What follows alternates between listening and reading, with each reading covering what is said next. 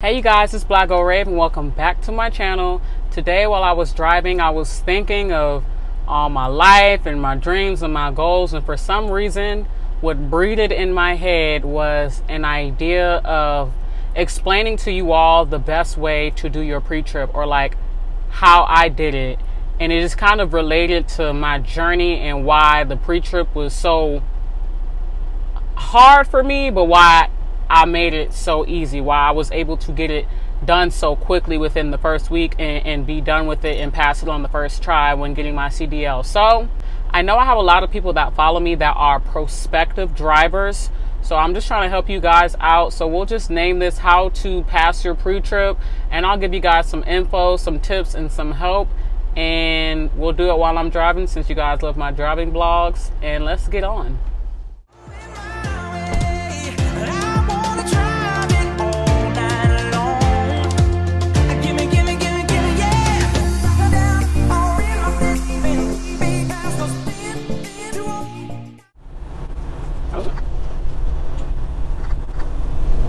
All right, you guys, so let's get into the tea very quickly. So I know that when in school, the biggest problem that people have and the biggest thing people are always asking me about, second to backing, is that pre-trip. Because the pre-trip is long and it's extensive and it's hard to remember. It's a lot of information, and when you're going to take your state test, you don't know which part of the truck they may give you. They may give you just the coupling. They may give you the whole truck front to back. Now, you always have to do the inside of the truck, but I'm speaking about just naming the parts and what can't be broken, cracked, bent, or all that nonsense on the outside. So I'm about to drop some fire tips for you guys that'll really help you pass that pre-trip as soon as you can. Even for people that are difficult learners, like, these tips are going to help you out immensely. Okay, so first I kind of want to mention this to me personally doing the pre-trip. If I can do that dang on pre-trip and pass it fast, anybody can. And let me explain why. You guys, I have never owned a car in my life. I've driven plenty of cars and rentals and such, but I've never owned a car in my life before or after I became a truck driver. So I didn't even know the general parts of a car, the car engine and suspension and things like that. No idea. So not only am I learning the general engineering of a vehicle, I'm also adding into the fact that it's a semi-truck with additional parts as well.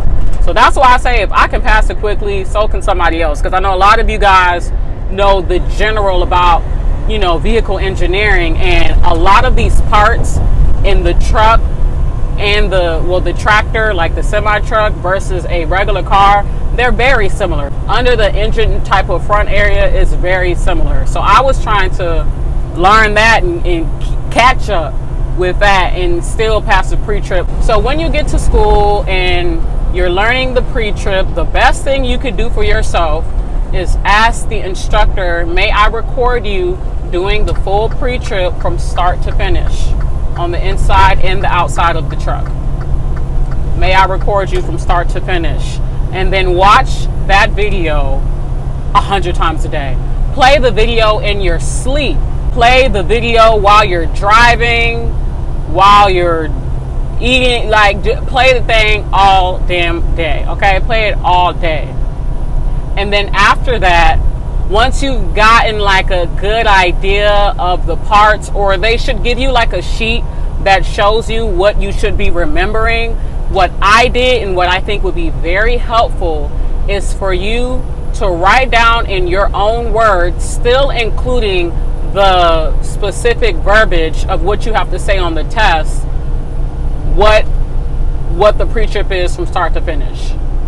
So basically, my school, they gave us a sheet that said, you need to say this can't be cracked, bent, or broken. You need to say this must be blah, blah, blah, blah, blah. I can't really remember much of it word by word now. And then I would put that sentence into my own words. And you guys, I created my own little word by word sheet from the pre-trip on start to finish of exactly what I was going to say word by word. And when I tell you guys it was so great, other people in the school were passing around and trying to get a copy of my sheet because it was just that good, which you're not really supposed to do. But I was not playing, y'all. Y'all know from my other videos how I say when I was in school, I was not there to play. And my nervousness also expedited my learning, because I'm like so nervous. I'm like, I gotta do good because people are already looking at me expecting me to do bad. So I was not coming to play, you guys. I wrote, it was maybe like 4 pages, don't quote me, exactly word by word. When I tell you guys, when I did that pre-trip, I was able to recite what I wrote down word for word. And let me tell you how I did it. What I did was I made a friend while I was in school, and every day we practiced that pre-trip while we, before we have to take the test to pass it. And we went over the sheet. I would recite the parts, then he would recite the parts. I would recite it, he would recite it, repeating the words and repeating the words and reading it and repeating and reading and repeating. And yes, it's redundant, but I promise you'll be able to do that pre-trip like a pro. And another thing you can do with that written version is, whatever friend or maybe an instructor or whoever you can get on your side there, have them read out word for word off of your paper and be pointing out the parts, and you record them doing it that way from start to finish. So now you have a video to practice the study of the instructor doing it, and now you also have a video to practice and study of someone doing it in your own words from your own written version. And then when you put those two together and you watch it and listen to it all the time, all day, I mean, there's no way you can fail. There's no way you won't know that pre-trip like the back of your hand. And another thing you can do before you even get to the school and while you're in the school is access the DMV Genie app. I know you guys have heard me speak about this app before, but I'm not sponsored. I'm not all in it or getting paid for this. I just love the app. That app has helped me pass all of my tests, all of my endorsements that I have. And the DMV Genie app, which I'll put somewhere on the screen, probably over here. So it has several tests on there. It has all the basic tests you have to pass: general knowledge, air brake, combination, and whatever, and all those tests that you have to pass in general, and all the endorsements and stuff like doubles and triples. And then it'll also have a series of tests for the pre-trip.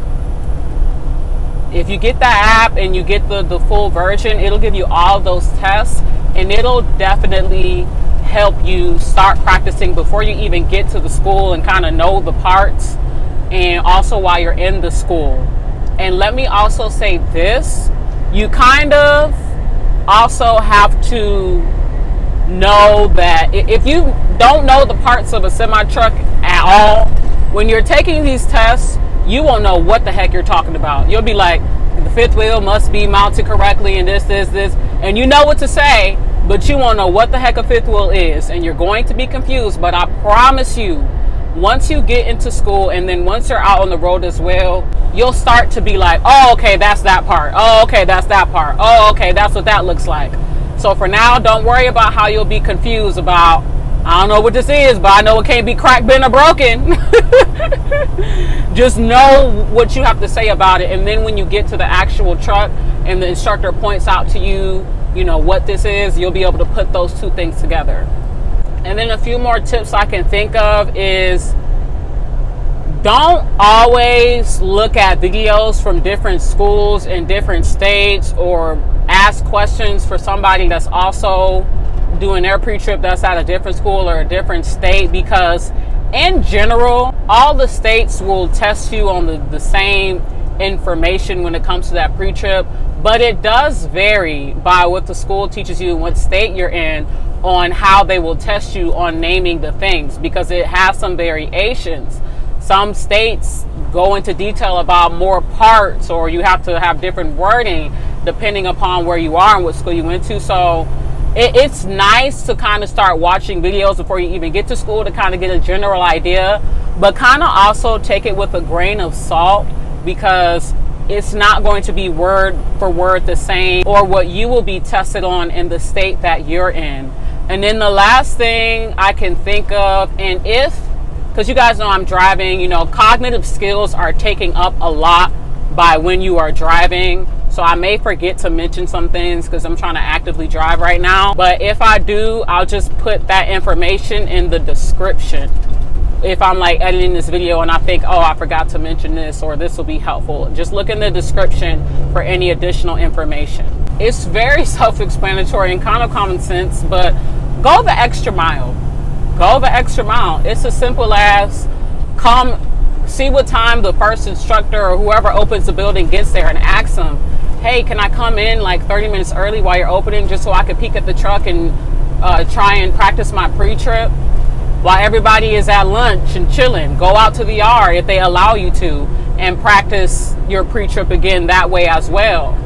When everybody's trying to hurry up and rush home, but you know that there's that person that closes and they stay a little bit after, ask them, hey, can I stay at the yard for a little bit, a few minutes afterwards so I can practice the pre-trip one more time?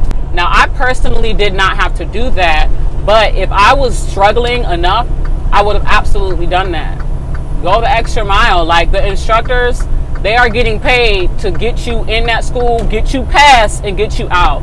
So they are going to do what they can to help you pass. That's their whole job. That's the only reason they're there.